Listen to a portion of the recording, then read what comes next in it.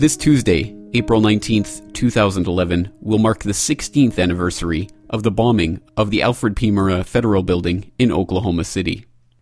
It was while the American nation was still reeling from that terrible national tragedy that one family in that nation experienced its own private tragedy, the death of one of its own. The details of the death of Kenneth Trentadue can be found widely online, and I would suggest KennethTrentadue.com as a starting point for that research. And from a link from KennethTrentadue.com, we have a Mother Jones story from 2007, In Search of John Doe Number 2, the story the feds never told about the Oklahoma City bombing. Quote, Kenneth Trentadue was driving a 1986 Chevy pickup when he was pulled over at the Mexican border on his way home to San Diego on June 10, 1995. He was dark-haired, 5 feet 8 inches, and well-muscled, a former athlete who had picked up construction work after he quit robbing banks. His left forearm bore a dragon tattoo. Highway patrol officers ran his license and found that it had been suspended and that he was wanted for parole violations. After 2 months in jail in San Diego, Trentadue was shipped on August 18th to a prison in Oklahoma City for a hearing on the parole violations. The move placed Kenney in close proximity to the most famous federal prisoner in America. In one way or another, it also sealed his fate. 4 months earlier, another car had been stopped by a state trooper some 80 miles north of Oklahoma City. It was 10:20 a.m. on April 19, 1995, and much of the country was still waking up to the enormity of what had happened earlier that morning when an explosives-laden Ryder truck gutted the Alfred P. Murrah Federal Building in Oklahoma City, killing 168 people. The driver of the 1977 Mercury Marquis was arrested for carrying a concealed weapon and driving without tags. He gave his name as Timothy McVeigh. 2 days later, McVeigh was identified as the John Doe Number 1 wanted in the bombing, and fellow anti-government extremist Terry Nichols turned himself into police. They were indicted on August 10th, and federal authorities said they had their men. But there were many who didn't buy the tidy closure. A sprawling Great Plains town known for its tornadoes, Oklahoma City was already the center of a swirl of theories about the crime, all of them insisting that the two men could not have acted alone. Some refused to give up on the idea of Middle Eastern terrorists, speculating about a plot headed by Saddam Hussein. Others suspected an inside job by the feds. Some simply stuck to the far more plausible conviction that there were co-conspirators not yet apprehended. After all, immediately following the bombing, law enforcement had been searching furiously for a man whom numerous sources said they saw with McVeigh, and who by some accounts was seen walking away from the Ryder truck. The characters whose police composite sketch became known around the world as John Doe Number 2. According to the police description, this man was about 5 feet 9, muscular, and dark-haired. By some accounts, he drove an older model pickup truck and had a dragon tattooed on his left forearm. Kenney's brother, Jesse Trentadue, knew nothing about the resemblance between his brother and the nation's most wanted man. But he now believes it sparked the events that would launch him on a 12-year investigation of a prison mystery and a massive government stonewalling effort. In the process, he would discover documents showing that even as the Justice Department was working to convict what it insisted were only 2 conspirators, its agents were actively investigating a wider plot, a plot whose possible ramifications they concealed from defense lawyers and from a public that, at a delicate moment in an election year, they were anxious to reassure. End quote. Well, I will leave the readers to go to motherjones.com and follow the link from the Corbett Report documentation section of today's podcast episode and read through that for yourself, and you can find some of the other details that report includes about the death of Kenneth Trentadue and the work of his brother, Salt Lake City-based attorney Jesse Trentadue, in trying to uncover what really happened in that death. But I'll leave you to do that for yourself on your own time, and I think you will find that Mother Jones, of course, does not go very far in trying to get to the real bottom of this mystery. But at least that sets the stage for who Kenneth Trentadue is and the significance of the story and its possible relation to the Oklahoma City bombing. And it's there that we will start really exploring this issue, this really incredibly unresolved issue in the Oklahoma City investigation that has been like an open sore on the American government and the public, who has been led along to believe that these two conspirators, Terry Nichols and Tim McVeigh, represent the be-all and end-all of the Oklahoma City bombing for the past 16 years.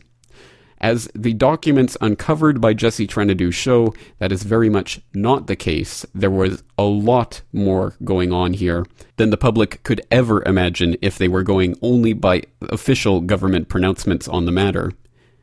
And it all starts with the death of Kenneth Trentadue, which was labeled a suicide. Now, if you go to KennethTrentadue.com, you can take a look at the pictures of the corpse for yourself, and I must warn listeners out there that it is extremely graphic, but it does show, beyond shadow of a doubt, that there was torture and murder in the case of Kenneth Trentadue, and it was not a suicide.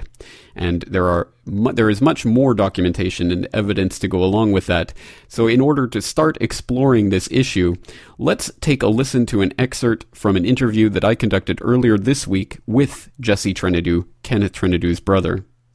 Jesse Trentadue, as I've said, is a Salt Lake City-based attorney, a former law professor, and someone who had absolutely no inkling of an understanding that his brother's death was in any way related to the Oklahoma City bombing back when all of this began in 1995. But as many listeners out there may know, as I have referenced it several times on the podcast, the story of Kenneth Trentadue and now his brother Jesse Trentadue is an incredible one that really goes to the very heart of what the government is attempting to cover up in the Oklahoma City bombing. And for that reason, although it's a very familiar refrain on this podcast that I urge listeners to go and listen to the interview in its entirety, I would once again really wholeheartedly encourage people to listen to this interview, which in some ways may be one of the most important that I've ever conducted, because the information that Jesse Trentadue has managed to bring to light because of his Freedom of Information Act requests and his tireless crusade to bring more information about the death of his brother to the eye of the public is so valuable, it's so important, that I can't really think of many more subjects that would be more important for a podcast like this one to cover. So without talking about it too much, let's get straight into that excerpt from the interview where Jesse talks about his brother and his brother's death. Well, Jesse Trentadue, my longtime listeners will no doubt be somewhat familiar with the story of your brother and how it relates to the OKC bombing. And it's a story that I have referenced numerous times before on my podcast and in my videos. And that story generally begins with your brother's death. But before we get to that part of the story, I would like to take a moment to hear a bit about your brother and your relationship with him, because I think it's easy to forget that we are talking about a real human being here who really did lose his life for what it now appears was a case of mistaken identity. So can you flesh that out for us and tell us a little bit about your brother and the kind of person that he was? Well, we grew up in a southern Appalachian coal camp and had the good fortune to be able to migrate to California in the early 1960s. Kenney was a very bright man, very popular.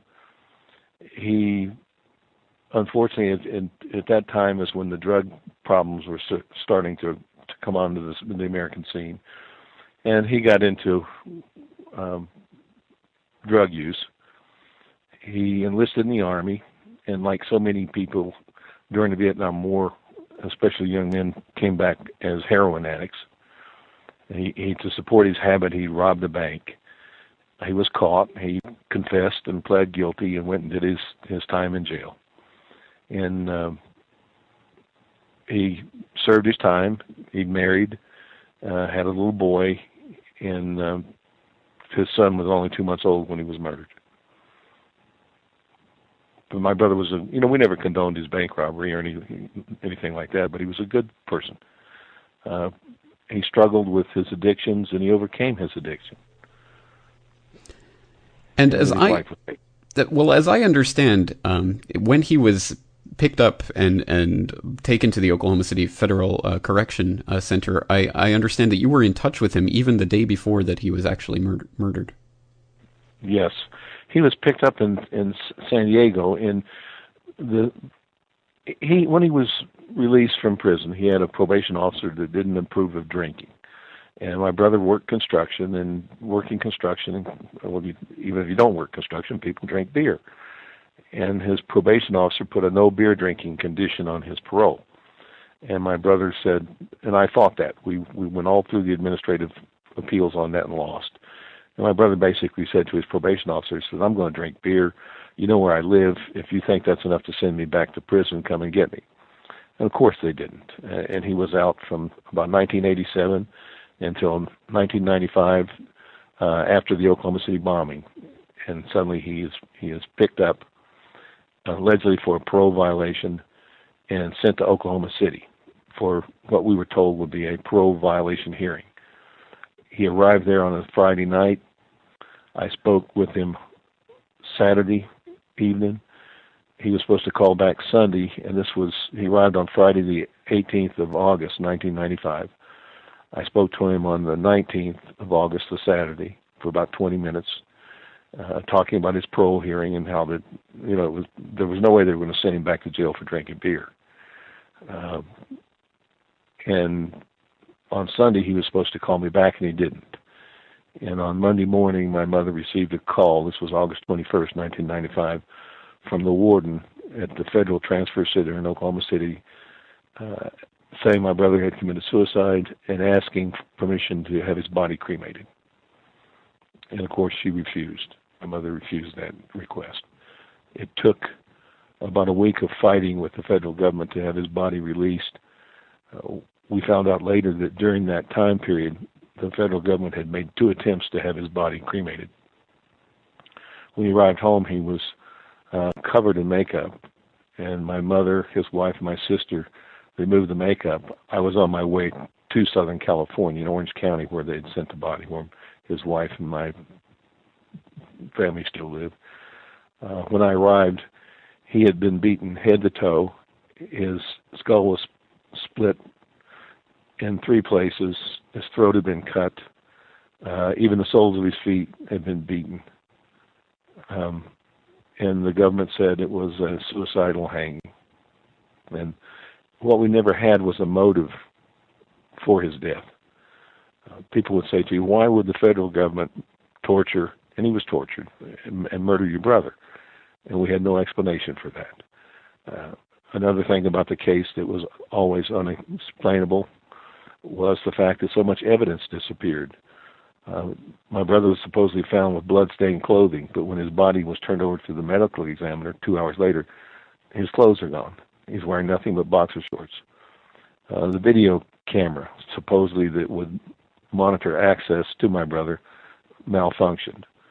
The logbooks that would have shown who came and went from the institution with access to my brother either disappeared, or the pages on the date my brother was there, dates my brother was there, were torn out. The crime scene photographs disappear. The medical examiner is not allowed access to the death scene. When he finally is allowed access to the death scene 4 months later, it had been painted and cleaned up. And this is all done by the FBI and the Department of Justice. And we could never understand why this kind of resistance was coming from the government. Before we move on, so just to be clear, he was picked up for allegedly a parole violation in San Diego, and then he was transferred to Oklahoma City. That's a considerable distance. Is that? I mean, how unusual is that in itself? I don't practice criminal law, although I still laugh at it. Some people say it's a crime. I'm a lawyer, but I now know. At the time, it didn't seem unusual because I knew nothing about criminal law. I now know that it should not have happened. The crime he committed was in Southern California, the robbery. His probation officer was in Southern California. The judge who sentenced him was in Southern California. He should have been brought back in front of the judge who had sentenced him, and they would have had a hearing on whether or not he had violated his parole. He shouldn't have been sent to Oklahoma, and there was no way that Oklahoma could have handled, the judge in Oklahoma could have handled that parole revocation hearing. So it shouldn't have happened. But at the time, it did not seem, there was nothing that struck me as unusual because I just simply didn't know the procedure in the criminal justice system. But what I did learn later, and it came about over the course of years, was about 6 months after it was December of 1995 or January of 1995, I received an anonymous phone call. And this was back before we had telephones that would show you who's calling and everything else, and computers were very primitive then, and cell phones were the size of bricks almost, if you recall, in the mid-1990s. But I received a phone call from this person who said, I want you to know that your brother was murdered by the FBI. It was a case of mistaken identity. He fit the profile of a group of people who were robbing banks to get money to attack the federal government, sort of a militia movement type operation. And I, of course, I remember the words. I said it was an interrogation that went wrong. And I just sort of dismissed it as a crank call from, and I got a lot of those at the time trying to find out what happened to my brother. And then about June or July of 1996, I see an article in the Los Angeles Times talking about a man named Richard Lee Guthrie, who had been found hanging in his cell in federal custody. And it was the day before Guthrie had said that he was going to give an interview to the Los Angeles Times that would blow the lid off the Oklahoma City bombing. And it just simply said that Guthrie belonged to a group of bank robbers. And I didn't focus much on Guthrie. There was no photograph of Guthrie either. And then shortly before his death, I received a message from Tim McVeigh, who told me, he said, when I saw your brother's picture and heard what happened to him, I want you to know that, in my opinion, he was murdered by the FBI because they mistook him for Richard Lee Guthrie. And I looked at a photograph of Guthrie, and Guthrie looked very similar to my brother. But what really brought all the pieces together was a phone call from a reporter named J.D. Cash, who had followed the Oklahoma City bombing from the moment it happened. He was a reporter in eastern Oklahoma. He'd had family and friends killed in the bombing. And it was in 2003, I believe, or 2004, when I received a call from J.D., and he said, if you got a minute, I'd like to talk to you about your brother. And I said, sure. And what J.D. said was, describe your brother. And I said, well, J.D. said, well, how tall was he? And I said, he's about 5'8", 5'9". J.D. said, what was his build like? I said, he was a very powerfully built man. Complexion, I said, he was dark complected. A mustache, yes, he had a mustache. Where was he when he was picked up? And I said, well, he was coming back across the border from Mexico. He'd been down to visit some friends down there. And his wife's family, she's Mexican-American, a citizen in the United States, but still have family in Baja, California. And J.D. said, what was he driving? And I said, a mid-1980s, 1986 Chevrolet pickup truck. And J.D. said, did he have any tattoos? And I said, yes. And J.D. said, what kind? And I said, he had a dragon tattoo. And J.D. said, where? And I said, on his left forearm. And J.D. said, oh, shit. He said, you better sit down. I said, I'm sitting down. And he said, let me tell you this. He said, the largest manhunt in American history was for John Doe 2. It was occurring at the time your brother was arrested. And J.D. said, this is the description of John Doe 2. White male, powerful upper body build, 5'8", 5'9", dark complected, believed to be in Canada or Mexico, driving mid-1980s Chevrolet pickup truck, dragon tattoo, left forearm. And that's when it all came together. That they had mistaken my brother for someone else. And that someone else was Richard Lee Guthrie, who was a perfect match, I found out later, for my brother, down to the dragon tattoo on his left forearm. As I said, Guthrie ended up hanging, supposedly suicide, in his cell while in the custody of the FBI. We had an eyewitness to my brother's murder, an inmate named Alden Gildas Baker. A month before we were going to go to this trial, Baker supposedly hangs himself in his cell while under FBI custody. Again, another suicide.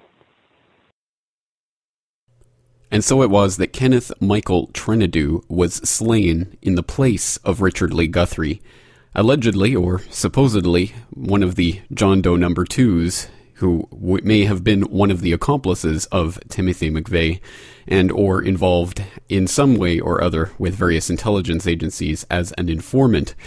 And the long and winding story of John Doe number 2 has been told many times in many places, but of course there is the story of multiple eyewitnesses who saw Timothy McVeigh both on the day of the bombing and in the days prior to the bombing when he was renting the truck and in other locations with other accomplices, plural. So there is some question about John Doe number 2 and has been ever since the FBI released a composite sketch of John Doe number 2 in the days after the bombing and then proceeded to scrub him from the history books and pretend that he never existed. And that, of course, did not work so well, and it is now a well-documented mystery of the OKC bombing that even mainstream outlets like Salon will pick up. And I'll include a link to The Mystery of John Doe number 2 from Salon.com from 2001. So I will leave you to explore that on your own, but I did have the chance to pose this question about Richard Lee Guthrie and his perhaps role as John Doe number 2 in the bombing itself to an expert on the OKC bombing, none other than Holland van den Nieuwenhof of the Free Mind Report. The Free Mind Report is a spin-off of sorts of Radio Free Oklahoma, and listeners to the interviews RSS feed of CorbettReport.com will remember from last year that I was a guest on that program. Recently I had the chance to be a guest on the new Free Mind Report, and I just had Holland van den Nieuwenhof on the Corbett Report as a guest to talk about the OKC bombing. Of course, coming up to the 16th anniversary, and Holland van den Nieuwenhof and the members of We Are Change Oklahoma are going to be doing street action on April 19th to raise awareness about the issues related to the Oklahoma City bombing and the truth movement nature of what has been uncovered over the last 16 years and been systematically suppressed. But at any rate, let's take a listen to an excerpt from that conversation where we talk about Richard Lee Guthrie's role in the bombing itself and the information that has been suppressed about that role. And it's a story that tracks back through Elohim City, the white supremacist compound that evidently was being infested with FBI, BATF, and SPLC informants. And SPLC might be better known to some of my listeners as the Southern Poverty Law Center. And that leads back through the intelligence agencies through a German named Andreas Strassmeyer. It's an interesting story, so let's turn to Holland van den Nieuwenhof on John Doe number 2 and Richard Lee Guthrie. Well, we think that there were several people involved on the ground that day. There were several John Doe number 2s, and I do think that Richard Lee Guthrie was one of them. We've uncovered evidence lately through access to the defense archives of Tim McVeigh, reading FBI reports that Richard Lee Guthrie may have known several people close to McVeigh, and there was very strong evidence that they did work together on at least one bank robbery. And the fact that another John Doe number 2, Michael Brashia, he was a racist who lived out of Elohim City, a neo-Nazi compound in eastern Oklahoma. Michael Brashia is a lookalike, is just a knockout resemblance to the John Doe number 2 sketches. His alibi for that day is sketchy. He was involved with Andy Strassmeyer, who was also involved with the bombing. And he also knew Richard Lee Guthrie, and Michael Brashia had worked with Guthrie on at least one bank robbery for which he served prison time. So we have this whole methodology, these other people involved, and for some reason the feds do not want to go there. One reason is many of these people were federal informants, like Andy Strassmeyer, a known federal informant. He was a West German intelligence agent. He came to the United States at the behest of German intelligence to investigate the sources of neo-Nazi literature that were emanating from the United States that were going into Germany. Of course, to produce or possess Nazi literature in Germany is a crime to this day. So they were going after the source, most of which lies in the United States and some of which was coming out of Elohim City in Oklahoma. Andy Strassmeyer went there. He was also working with federal law enforcement agencies on other projects, and he was likely involved with the Oklahoma City bombing. In fact, we know he was because another informant, Bureau of Alcohol, Tobacco, and Firearms informant Carol Howe, has gone on the record saying that they were talking about bombing the Murrah building in Oklahoma City. She took Andy Strasmeyer and others to the Murrah building for scouting missions. She told her handlers all of this before the bombing. All of this was credible before the bombing. Once she went public after the bombing saying that she had warned them, suddenly she lost her credibility, and the feds tried to throw her in jail, but thankfully she was able to afford a good lawyer who could get her out of the frivolous charges. That's right, and Carol Howe's startling story comes from a sealed court transcript that Jesse Trentadue was leaked, and he has made that available, and that is now actually available on that interview page that I just conducted with him, available for download. So I certainly hope people will download that and take a look at it, because, again, that's extremely important. But going back for a moment to the issue of Richard Lee Guthrie, obviously this is speculative, but why then do you think they would want to get rid of Richard Lee Guthrie and ended up doing so with Kenneth Trentadue? Well, Richard Lee Guthrie later ended up dead himself. He was eventually captured on bank robbery charges, and he was transferred to a federal prison, actually to a jail, and he was found dead. They said it was suicide, but it was very strange because he was getting ready to testify in a court case, which may have leaked some evidence about the Oklahoma City bombing, and he was getting ready to give an interview and write a book, which he said, in his words, would blow the lid off the Oklahoma City bombing. So perhaps he was going to go public. It's largely speculation. We suspect that he may have been an informant to some degree himself, but what we can establish for a fact with the bombing is that the ATF and the FBI had a proven methodology of using sting operations, utilizing a Ryder truck and ammonium nitrate explosives. Before the bombing, they were using informants to approach people in the Patriot and in the white separatist movement. Not that they're one and the same, they're not. But in both movements, there was some overlap. But they were approaching people with their informants, asking them to blow things up with Ryder trucks and ammonium nitrate explosives. This is a proven methodology. What we have gathered and can prove is that there was a sting operation using this methodology, and that it may have gone wrong for whatever reason. We really don't know why.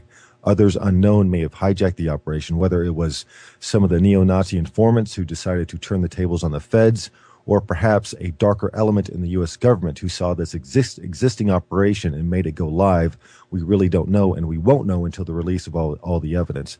But it appears that Richard Lee Guthrie may have been silenced because he was involved with these sting operations, or they thought that he had turned the tables on them. I really don't know. Of course, we can't say for sure on many of these points of fact. We can only speculate because the relevant documents and the things that would help us to come to a conclusion about what really happened have been either destroyed or suppressed or shoved into the memory hole.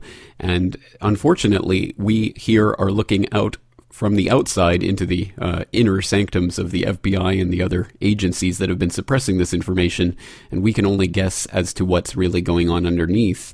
And there have been people on the inside trying to help out people like Jesse Trentadue, and he has been leaked numerous documents from the FBI, more on which later, but one of the things that he has been doing in his tireless, ongoing efforts to uncover the truth about the death of his brother is to file countless Freedom of Information Act requests with the FBI for some of the information that they have been suppressing and keeping hidden from the public, including much of the surveillance footage of what was happening around the Alfred P. Murrah building on the morning of April 19th, 1995. Viewers of my recent video on the last word on CCTV will no doubt remember as some of the statements that I made in that video about the footage regarding the Alfred P. Murrah building, and it's a subject that we've covered on New World Next Week at newworldnextweek.com with James Evan Pilato of MediaMonarchy.com, when recently, I believe it was last year, 26 surveillance tapes were released to Jesse Trentadue by the FBI of CCTV footage from various buildings around the Alfred P. Murrah building and in that area. And every single one of those that would show the approach of the Ryder truck that morning just happened to be being changed at the precise moment that the truck was passing. What an incredible coincidence. Well, that was definitely one of the points that I wanted to clarify in my Lengthy and detailed interview with Jesse Trentadue. So let's turn to an excerpt where we talk about the tapes and also about a pending court case that may even see the actual Alfred P. Murrah building videotapes that would show the bombing itself come to light. All right, well, okay, let's move on to another incredibly important part of this case that you've been extremely diligent in getting information out on, and one that I've talked about before and I think is absolutely central to this case, and that's the issue of the surveillance cameras. And as people may know, you were the one that was responsible for filing a Freedom of Information Act request with the FBI that resulted in the release of 26, I believe, surveillance tapes from around the Alfred P. Murrah building on April 19th, 1995. But perhaps you can tell us a little bit more about that case and how it developed. Well, I was leaked a government document that said surveillance cameras show the truck bomb detonating 3 minutes and 6 seconds after the suspects exited the vehicle. Now, that's significant for a whole bunch of reasons. First, they had cameras that actually showed the truck being driven up to the Murrah building park and the people getting out. Well, the FBI says there was only one person in that truck, and that was Tim McVeigh. Well, there was more than one person in that truck, and the other person was probably an informant. You would think that tape would have been Exhibit 1 in the McVeigh murder trial. No one's ever seen it but the government. So I filed a Freedom of Information Act request, and I asked for this. I said, I want the surveillance tapes from the exterior cameras on these buildings on the route leading up to the Murrah building. So the route McVeigh took that morning, these tapes were shown in that truck and who was in it with him. And I said, I also want the surveillance tapes from the Alfred P. Murrah building. There were 2 cameras on the outside of that building. They would have clearly shown who was with McVeigh in that truck. Well, the FBI produces 26 tapes from the other buildings, not the Murrah building. And these tapes, at strategic moments, go blank. And not all at the same time, but it's, the building furthest away goes blank for a few seconds, the tape does. The tape from the next building goes blank a little while afterwards for a few seconds. And so on, leading up to the Murrah building. So that the moment that truck was being driven by, these tapes mysteriously go blank. And the FBI says, well, that's because the tapes were being recycled or changed, I think that was their excuse. All 26 tapes were being changed or recycled literally within about a 3-minute period between 8:58 and 9:02 on the morning of April 19th, 1995. But they don't give me the Murrah building tapes. And so I go to court to get the Murrah building tapes, and there will be a hearing in federal court here in Salt Lake City on May 11th, 2011, over those tapes. And the FBI's response has been to the court that we've looked real hard, Your Honor, but by God, we can't find those tapes. Let's stop there to clarify a couple of points. You said there were 26 surveillance tapes that were released to you. Yes. And every single one of those had at least some missing time between the 8:50 and 9:05 in that period prior to the bombing. The tapes that would have shown the route. Now, a lot of them weren't. Some of them weren't. They gave me interior shots and stuff like that. Those were complete. The exterior cameras dealing with the route go blank. Okay, so it was the one specifically that would have shown the approach of the truck. So none of them actually show anything whatsoever of the approach of the truck. That's correct. And regarding the Murrah building cameras themselves, I have read that they actually were being stored. The footage was being stored off-site. It wasn't actually tape in cameras on the building. But I have no source to back that up. I don't have any confirmation of that. Is that your understanding, or is there actually tapes that were secured from the building that day? It's more than my understanding. I obtained 2 declarations, which is like an affidavit used in federal court. One was from an Oklahoma City police officer who had been on I guess it's a special detail that provides security to federal officials who come to Oklahoma. And as part of his responsibilities in that job, he had been taken through the Murrah building, shown the cameras, shown the recording systems off-site. They were recorded off-site. And he was also on scene immediately after the bombing, digging through the rubble trying to save people. When he said, almost at gunpoint, the FBI forces them out of the building, and he watches the FBI take down the cameras off the building. I mean, they put, it was more important to them to seize those cameras than to save victims in the rubble. More important to the FBI. And he sat there and watched as they took those cameras down, and then they let them back in to do their rescue operation. The other affidavit I had was from a man who actually knew the system. What the camera showed, where they would tape decks, the recording decks were located, and they were located 2 or 3 blocks away in another federal building. That's where the recordings took place. So yes, those tapes exist. Those tapes were never damaged. So if the footage is being stored off-site, then what is the point of taking the cameras down off the building unless it's to obscure the fact that there were cameras on the building itself? It's to obscure the fact there were cameras on the building. Incredible. Absolutely incredible. But surely no one could think that they would be able to cover that up. Obviously there would be people who would know about that system and would know about the existence of those cameras. Well, let me ask you this. Have you seen the photographs of my brother, the body? Yes, I have. Unfortunately, it's quite horrific, but yes. Would you think anyone could cover that up as a suicidal hanging? It does boggle the imagination to think that anyone would be led to believe that, and it certainly, after hearing that there was 2 attempts to cremate the body, I certainly understand why. Well, they've succeeded in covering that up as my brother's murder is a suicidal hanging. Part of the reason they get away with it is there's no investigative media anymore. The First Amendment, the press has fallen far short of what the Founding Fathers perceived its role in our government. If you think back to you may not be old enough, to the Watergate instance, when the press was dogged and investigated. That press in those days did exactly what the Founding Fathers thought, and that was wanted them to do is to monitor the government, to report on what the government was doing. That doesn't happen anymore. And in fact, one of the documents that came out recently that there's been some press on is the FBI has a program of planting moles in the major media outlets, informants. And it's much like the CIA did years ago when they would plant someone in our government and wait for 20 or 30 years until they rose to a position of power and influence. With access to confidential information and an ability to direct policy or government action. So that has come out here within the last 3 weeks, that they had moles in these major media outlets, and you have to only assume that it was for 2 purposes. One is to obtain information about what, for example, lots of times the press will write a story about the government and have a confidential source. It's to find out who that source was, and also to direct stories or to kill stories that are embarrassing to the government.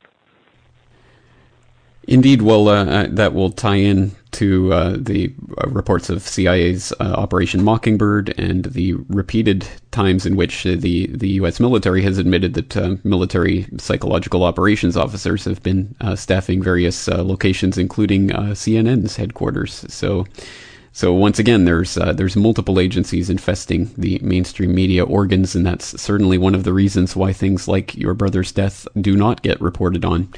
And that brings to mind the question regarding J.D. Cash, who you mentioned earlier. Is he still alive? Is he still working on this case? No, J.D. died about 3 years ago. I see, yes. I have read some of his reports, but I wasn't aware of it. J.D. figured this out early on. What I've done, I'm stood on the shoulders of a giant, J.D. Cash. I mean, J.D., it was a pleasure to work with J.D. for a few years. But J.D. figured it out right away, that the government had prior knowledge, they had informants, and he, like myself, could never reach a conclusion as to whether it was just the sting operation got away from the FBI or whether they actually wanted it to happen. Because people say, why would they want it to happen? Well, they always benefit. They increase funding. You have the Patriot Act and all the other surveillance, and the American people lose a number of their rights whenever one of these incidents happen, and we seem willing to give up those rights for what we think will be security in the future. Absolutely, and that's unfortunately very true. And again, that was very much the case with the OKC bombing. And there is speculation of the files that were contained in the FBI offices in the building. There's speculation about a number of things related to the case and why the building itself was blown up so quickly afterwards, and all sorts of very unusual circumstances around the bombing itself. But getting back, I think we got a little bit off track from the question of the videotapes, and that brings up a report that was just released on April 10th. Oklahoma City bombing videotapes subject of federal court hearing in Salt Lake City, May 11th.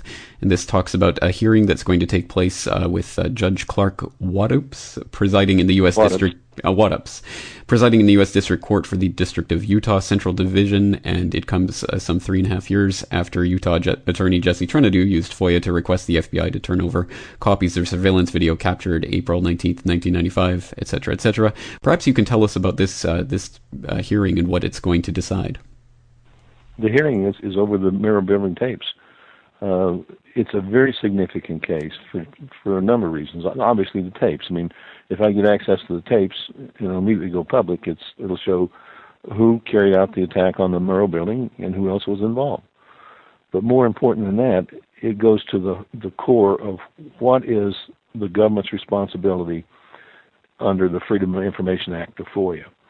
The FBI's position, and it's the position they assert all over this country, that when someone asks for a document or a record that is potentially harmful to the Bureau, the response is, we looked for it and we can't find it. Their position is, all the law requires is for them to look. It does not require them to find and produce a record. And why this is significant in this case is, the tapes exist. So it's not a case where they can say, we don't know if there is a record or not. In this case, there are tapes. The second reason it's significant is, in other instances, they've been able to assert a privilege from production. National security, an ongoing criminal investigation. There's a number of exemptions under FOIA that says you can't get records if they fall into these documents that are exempt from the Freedom of Information Act. They don't have that claim here. So we have the documents in existence. We don't have any privilege that protects them, the documents being the tapes or the records. No privilege that protects them. And the issue comes down to, is that all the law requires, is that the FBI look and report back to a judge that we can't find anything. And my position is that can't be the law, because the purpose of the Freedom of Information Act was to give the public access to what the government was doing. And this would it would eviscerate FOIA if all they had to do was say, we looked and wink, nod, we can't find anything. So my position is, once you know it exists and there's no privilege, you sure as hell have to find it and turn it over. So I assume that currently they're trying to hold that they're not even obligated to talk about what that search involved or what types of records or in what way they were searching. Oh, they said they did a computer search and they just can't find it. Well, I've seen in the past, and one of the documents I filed in support of my motion was from a retired FBI agent that said in the Oklahoma bombing case, they had what were called zero files. And this was evidence no one was to see. It goes into the zero file. I also found out in the course of my FOIA request, and this has become rather significant publicly, I happened across what the FBI calls iDrives. In a FOIA response or request, and in a criminal case, the FBI turns over in a FOIA case they would search the official file for documents. It's the official file they turn over to the defense counsel in a criminal case. The iDrive is where evidence goes before it goes into the official file. And then the FBI makes a determination whether to put it in the official file or leave it in the iDrive where it's never recorded, never reported. And of course they tell me only irrelevant evidence remains in the iDrive. All relevant evidence goes to the official file that's turned over to defense counsel and made available to the public on FOIA requests. Well, I don't for a moment believe them on that. I think what goes into the iDrive is the evidence that would acquit somebody or that's embarrassing to the government. Absolutely. Well, I hate to be defeatist about this, but given the way that vital information and documentation about your brother's death has been systematically erased and destroyed, could you imagine that the incriminating videotape would ever actually be turned over by the FBI? It'll never be turned over. Can you imagine what it would do? It would go right to the highest levels of government in 1995. It would go right into the White House. That level of cover-up, that level of, and I'm not a politically motivated person. I could care less about either party, but it would be devastating. And if you look now, the very people who were involved in keeping the lid on the Oklahoma City bombing are back in power. You know, Eric Holder was the second in command under Janet Reno. In fact, Holder led the cover-up of my brother's murder. There's a whole bunch of emails back and forth where they refer to it as the Trentadue mission. They liken it to coordinating the invasion of Normandy to keep any investigations from going forward. I mean, literally, it's named the Trentadue mission. And they refer to in it as Trentadues and Trentadon'ts, meaning things to do and things not to do in keeping the lids on this. And this is, he was then Deputy Attorney General Eric Holder, was heading that up. And you have to ask yourself, why would the Deputy Attorney General of the United States of America be involved in the death of an inmate? Well, the reason now is simple. Because that death goes right into the Oklahoma City bombing, which goes right back to the highest levels of the executive branch. There are so many points to go over in this case, and there are so many points that were even covered in that 1+ hour conversation with Jesse Trentadue that a simple 1 hour podcast could not hope to really get into all of those details. But I think the issue of the surveillance tapes is one of the key issues, because there is absolutely no doubt that if the FBI had the surveillance tape of the truck being driven by Timothy McVeigh acting alone, it would have been presented at the trial. In fact, it would have been given to the media to broadcast on every station worldwide, day after day after day. The point is, that is not what the tapes show, according to the witnesses who have seen the tapes and who have said that it showed a John Doe number 2 getting out of the truck minutes after McVeigh did. So, unfortunately, we will have to conclude with Jesse Trentadue that it would be almost unthinkable that the FBI would ever allow that tape to surface. But still, the fight is what's important, and fighting to expose the fact that this tape is being hidden can be at least almost as valuable as actually seeing the tape itself, because if we can push this incredibly important aspect of the case into the mainstream, then more people will become aware that they are not being told the truth about the Oklahoma City bombing. Ultimately, today's episode is about the quest of a family to try to get the information about how, when, why, and under what circumstances their family member was killed. And unfortunately, it is a gruesome tale, but it is one that absolutely needs to be told, because like so many of these other cases of someone being suicided, the powers that be would not like you to know about this, and they have gone to great lengths to cover up, or to attempt to cover up, or sweep under the rug the information that Jesse Trentadue and others have been working tirelessly for years to try to bring to the public's attention. And it's quite true that the media will not tell these stories, because the media has a vested interest in not telling the stories. It is up to people like you and me to try to get the word out ourselves, because the media is not going to do it for us. Ultimately, this is a quest for truth and justice in a world where there is far too little of either. And to whatever extent that this may be a quixotic battle, it is one that still needs to be fought while we still have some modicum of freedom. I'll leave the last word in today's episode to Jesse Trentadue as he explains what it is that motivates him and his quest for the truth about his brother's death. My family will never get justice for my brother's murder. That'll never happen. The government will never prosecute anybody because it runs the risk of the minute it prosecutes somebody, the whole story, ugly story, erupting. But what I can do, and there's no noble. I mean, I didn't start out to solve the Oklahoma City bombing. I started out to find out what happened to my brother, and every lead took me to the bombing. But back on the point of justice and why I do this. I do it for no other reason than to, I guess, embarrass the government. It is the only justice we'll get is to humiliate and expose the federal government for the corrupt entity that it apparently has become, especially the FBI. There's nothing noble in that, and I don't want your audience to think that there's anything noble in me. I was a hillbilly.